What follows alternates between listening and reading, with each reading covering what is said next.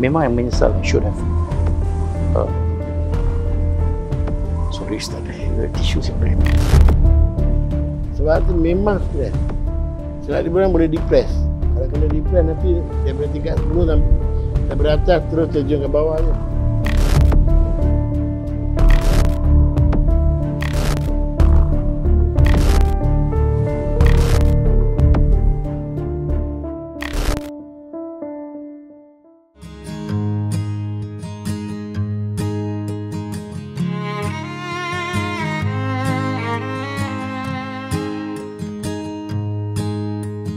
Dua produk yang sekarang yang kita berikan, satu adalah ready to eat meals yang berbentuk dalam pouches yang tak perlu refrigeration, has a long lifespan and ada pelbagai menu lah.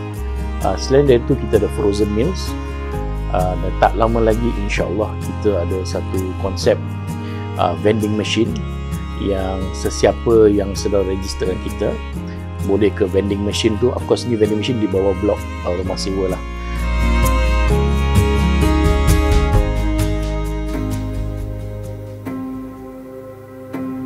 All the stories yang I come across, ini yang sentiasa berada dalam saya, berada mati saya.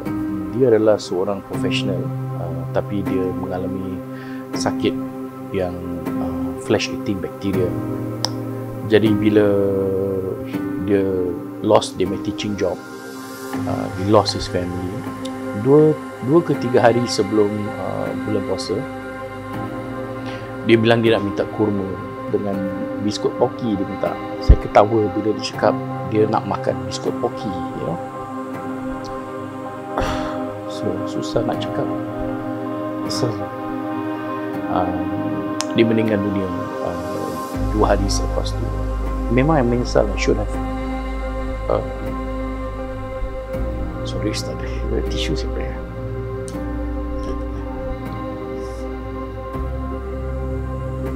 Based on that, I tahu setiap kali kalau macam ada orang minta pada saya tak boleh rest until I try to give them. Okay, Assalamualaikum.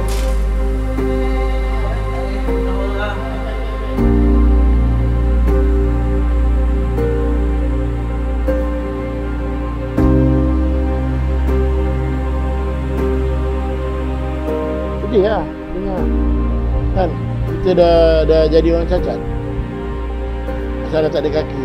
Dan kita pun terfikir juga bila kita dah tak ada kaki sebelah ni, kita seolah-olah macam dah tak berguna lagi dalam hidup. Memang saya nak bekerja tak boleh lah. Saya pun terpanjat yang kenapa dia harus mengalami situasi macam itu, dan dia menyara hidup dia dengan kais pagi makan pagi. Sebab tu memang stres. Sebab dia orang boleh depres. Itu yang masalah dia tu. Kalau kena depres nanti daripada tingkat 10 sampai daripada atas terus terjun ke bawah je. Habis. Bila dengar je cakap dia, bang, biar kasih you ni satu kotak of our ready to eat meals. Apa yang you rasa you nak makan, you makan. Apa you rasa terlalu manis, jangan makan pasal kecil manis. Kadang-kadang kita tak tahu family punya pemikiran. Dia orang rasa macam beban bila ada kita. Bila dengan Cik Alias, I felt that our duty lah sebagai community member to bantu dia. Kita jangan give up lah. Kita jangan give up lah. Kita jangan salahkan takdir lah. Semua Allah yang ini kan, yang berikan kita ujian. Saya mengucapkan jutaan terima kasih kepada Free Food for All ni kerana telah menghadiahkan barang makanan ration lah untuk saya, agar saya dapat kurang sikit belanja saya untuk beli kat luar kan. Dan apa yang saya lihat pemakanan yang diberi itu nampaknya pemakanan sihat. Makanan ni adalah satu proses yang semua orang perlukan. Saya mengharap dan meminta bantuan pada semua masyarakat yang apa yang kempen-kempen kita ni adalah sangat mustahak pada society kita.